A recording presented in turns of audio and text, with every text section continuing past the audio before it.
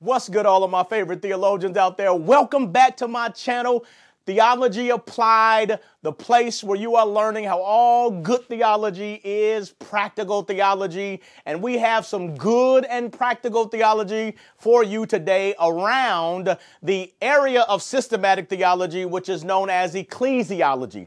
Now, ecclesiology is the doctrine or the study of the church, and we're going to be looking at communion. Communion is an area in the church. It is that which the Lord, our Lord, Jesus Christ, instituted on the night he was betrayed. Now, you may have heard of communion. I like to call it the Lord's table, that we observe the Lord's table. And there are three ways in which churches observe the Lord's table. And so we want to unpack these three ways in which churches observe the Lord's table, and then we want to see which way is the best way for churches to observe this gracious means or this means of grace.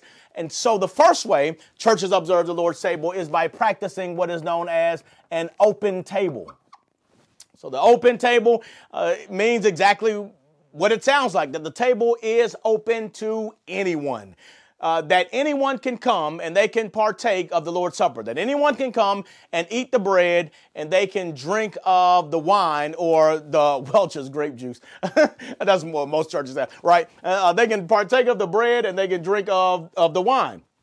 Now, there's an issue with this because the Apostle Paul in 1 Corinthians chapter 11, verses 28 through 29, which is really the springboard from where this lecture is coming from, Paul gives some startling words in 1 Corinthians chapter 11, verses 28 and 29. He tells the church of Corinth that before an individual can partake of the Lord's Supper, that they must examine themselves. So there is self-examination that has to happen before the individual can partake of the Lord's Supper. And then he tells them that they must examine themselves and not partake of the Lord's Supper in an unworthy manner. Now, what does Paul mean when he speaks of an unworthy manner? We know that he does not mean that you have to be perfect in order to observe it, but you do need to be confessing sin and repenting of sin before you partake of the Lord's Supper. Here is the warning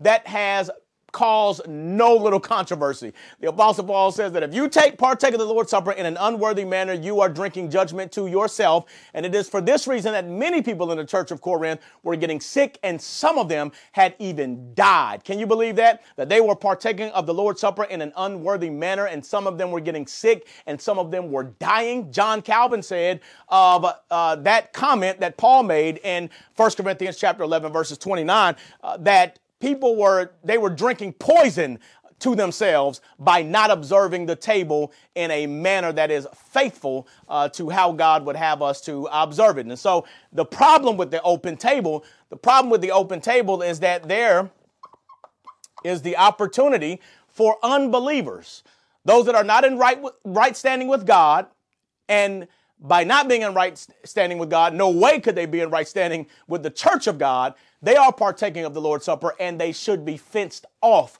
from the table. So the open table, I believe, is the worst position out of the three positions that I'm going to give you.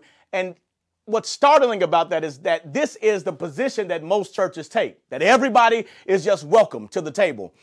That's not what Scripture tells us. That's not how we are informed by Scripture, that anybody can just come to the table. The second position that I want to give you is this, and you need to hold this tightly in your head: close. The close position. C-L-O-S.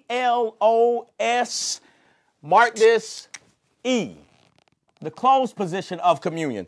Now, the closed position of communion has one limitation, which is this: that the only individuals that can come to the table are those that are in the church or in a fellowship or in the denomination of that particular church. So they're in a fellowship, or they are in the denomination in which that fellowship resides. That's usually how it's defined. That could be an overgeneralization. If it is, then you help me out in the comment section. But there is an issue with this as well, because one, you can still run into the same problem that you have here, that unbelievers are partaking of the Lord's Supper.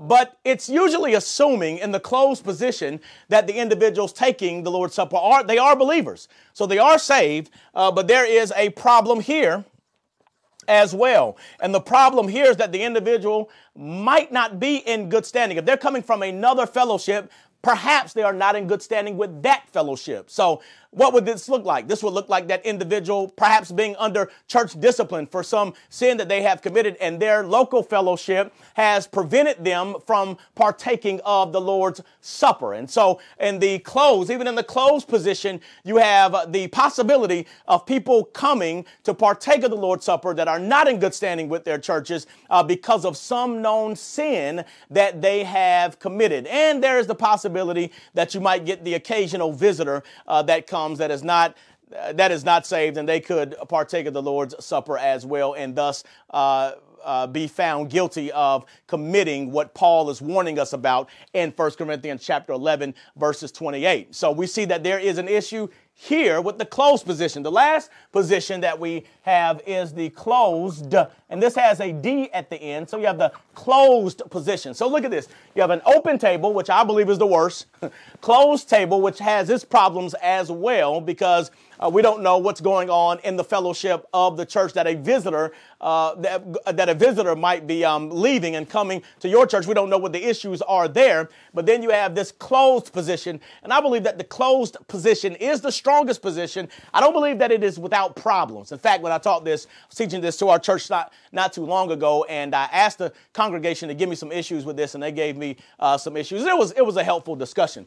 But the closed position has this caveat that the individual has to be a member of that local church. So they have to be a member of that local church. And if you're not a member of that local church, you cannot partake of the Lord's Supper. Now, there are strengths with this. The strength is that the church the church is exercising their duty to the membership when they practice a closed table. They're holding the membership responsible for their walk with the Lord and their walk with one another. They are acknowledging that the individual has committed to this particular local church body, and that though they are a sinner, as Mark Dever says, they are a sinner that is the repenting kind of sinner. That the church is for sinners, but the church is only for the repenting kind of sinner. So they are acknowledging that this individual, though not perfect, is a repenting sinner, that they are in right relationship with the local church. And as far as they can see, they are in right relationship with God as well, in right relationship with God and in right relationship with their fellow brothers or sisters. It also assumes or acknowledges that the individual has been baptized into this particular local church fellowship. And I believe that this is the strongest position. Why? Because it is causing the individual to observe 1 Corinthians chapter 11, verses 28, 1, by a self-exam. And then it's the strongest position in my estimation because it gives to the pastors and the leaders the greatest opportunity for shepherding or pastoral care.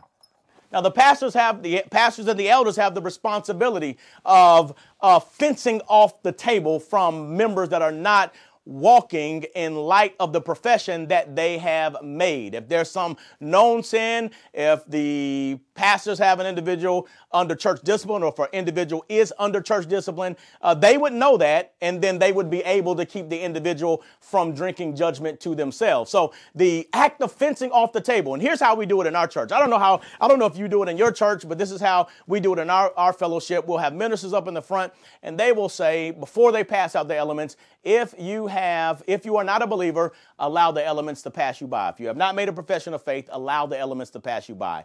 If you are not in right relationship, or you have an offense with a brother or a sister, allow the elements to pass you by, and take this as an opportunity to get right with that brother or sister so that you can come and partake of the Lord's Supper the next time we observe the Lord's table. Now, do you hear in that sanctifying principle there?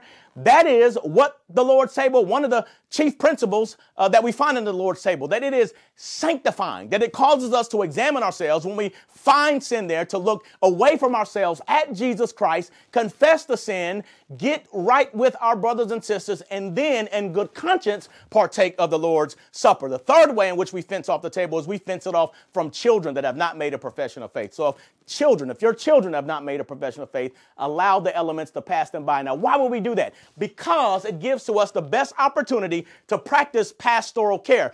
The individual has a responsibility to examine themselves. The pastors have a responsibility to care for the sheep. And as you come to the table, here is the practical theology in today's good theology. It gives to you a great opportunity to experience the sanctifying work of God the Holy Spirit as you confess sin, repent of sin, make sure you're in right relationship with your brothers and sisters, and by way of that, be in right relationship with God. Listen, I pray that this was helpful for you on today. I have enjoyed this lecture. I hope to bring you many, many more in the near future. If you have any questions or any comments that you want to leave, please leave those in the comment section. I will do my best to interact with you. I will be bringing you more lectures just like these in the near future. In the meantime, until we see one another again, remember that all good theology is practical theology.